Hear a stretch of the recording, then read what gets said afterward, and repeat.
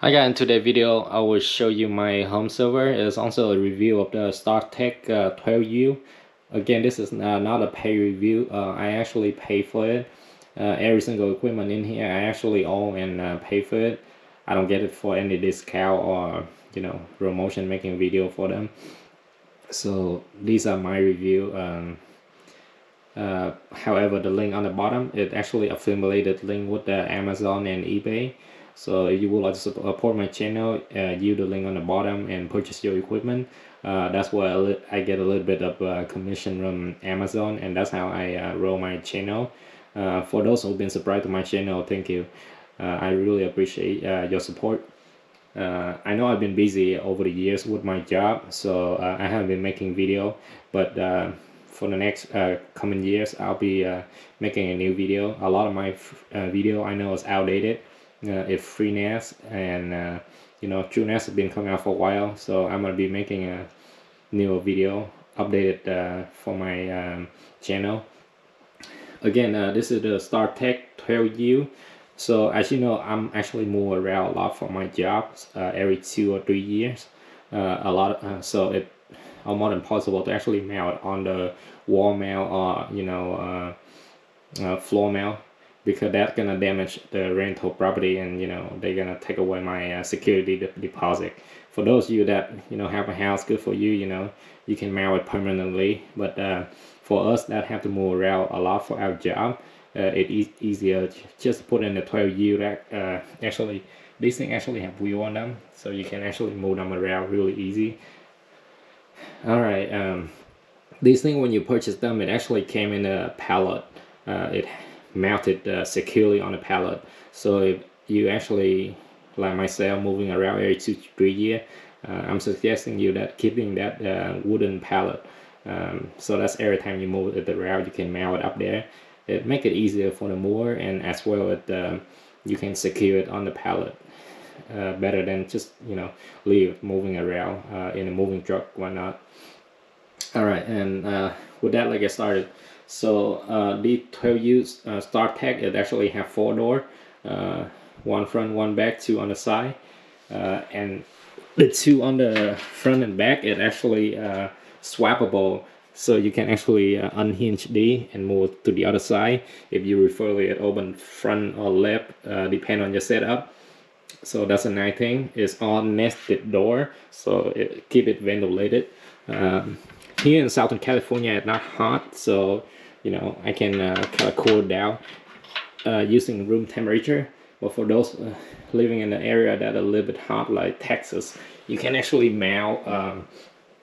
I believe this is a 100mm fan, or 4.5 inches, I think. Yeah, you can mount the 2 on top and then 2 on the bottom, if that's what you like to do. And it have 2 doors on the side, open up, and you have access to the whole area here, so you can do cable management. I try to keep it Ethernet on one side and then all the electrical power on the other side.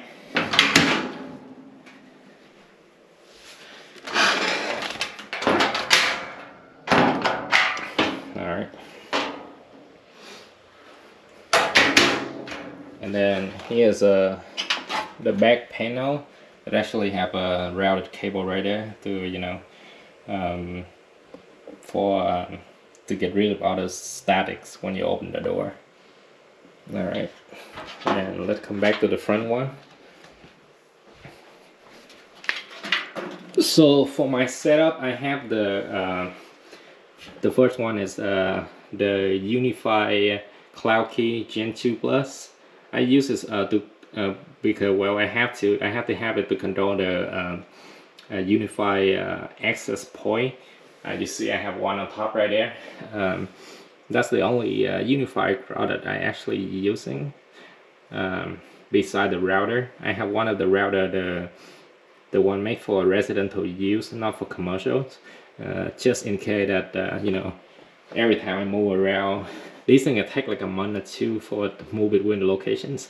So I actually take that one with me first until my server got delivered. Then I'll switch it out and using the Unify access point instead. So up here is a Netgate, I believe it's an X7100. I actually purchased from Netgate to support the developer. However, you can use the free one. PFC in this, the free version is pretty good. It's as good as the pay versions.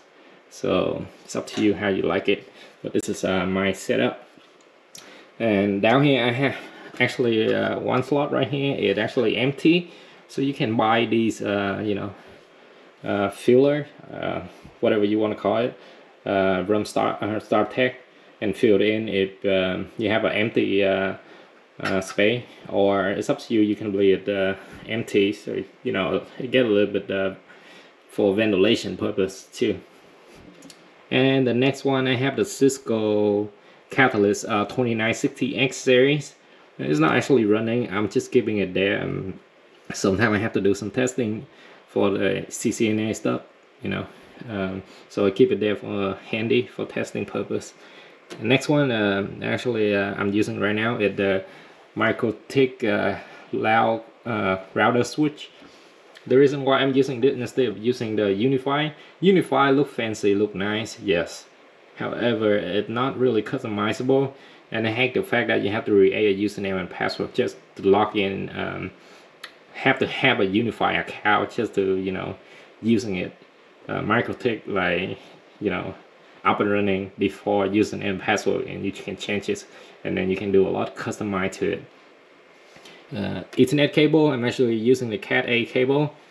Some of you might be like, oh, overkill. Well, doesn't really matter. Use whatever you like it. I like the quality of the Cat A cable, especially if this is a STP cable.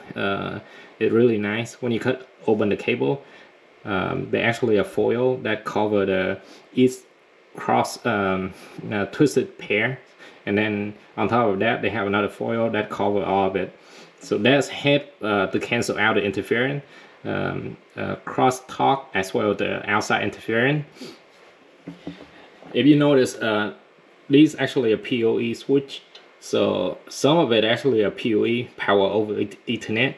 So run with the Ethernet cable, that could generate interference, because again it power over Ethernet, so it carry power, would mean that it can generate electromagnetic, affecting the data transfer link for the Ethernet.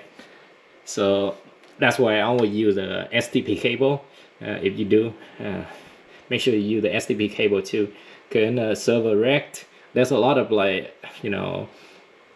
cable that actually have electric that can generate electromagnetic interference. So it's best to use the STP cable. And the next one, I have the Power Edge R620. That's for my lab testing. And then at the bottom I have the Power Edge R720XD. This is for me, keeping all my backup, all the data and stuff like that. However, I actually upload these things to the online service as well. I don't just keep one copy at home, just in case anything happen, flooding, whatnot. All right. And then the last one, I have the Dell EMC 1500. This is the UBS that provide the power for the R720XD as well as the R620. I do not connected my firewall, my switch to the UBS. It's not necessary. All right, and on the bottom I have the 2U storage to put all my miscellaneous cable and stuff like that. But if you have more, like another Dell R720, you might as well can put it in there. There we go. Again, this is a 12U StarTech link. So this is a good thing about it. Now I'm gonna talk about the con of this servers. Let's go to the back. Actually, I might keep it open.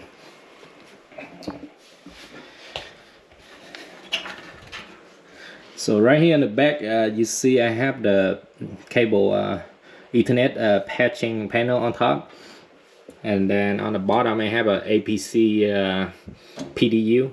So PDU I'm using for all the switch and router and firewall, because you don't need to connect it to UPS.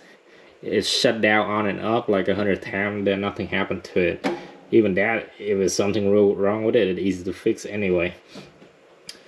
And then here, I have all the cable. Well, this is one of the bad thing about it. If you look at the hinge, the server rack mount for the R620 and the R720XD, these things actually to mount the Dell cable management. It's like a cable arm, so you can wrap all your cable in that arm, and so when you pull out the server, it's not gonna stuck in the back. I'll show you what I'm talking about. Let me pull out the R620 server.